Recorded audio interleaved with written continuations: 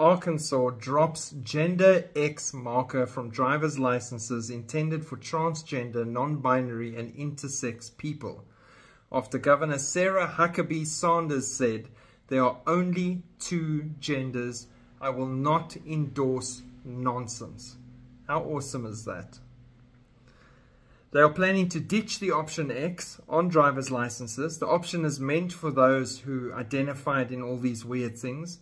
And the governor said there are only two genders. The state has also banned residents from changing the gender on their licenses without verifiable information.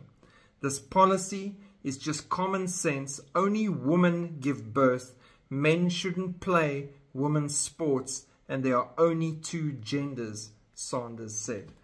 She's going to get a lot of flack and kickback from that, but you know what? Brilliant. Well done. Someone at some stage has to get up and say the obvious. This generation has been given over to its own delusions and madness because they have forsaken God and forsaken the truth and embraced evil and darkness, and now they've gone mad. Somebody needs to point that out every now and then. Pray for these people that they might receive some clarity, which is only possible through Jesus Christ. Shalom.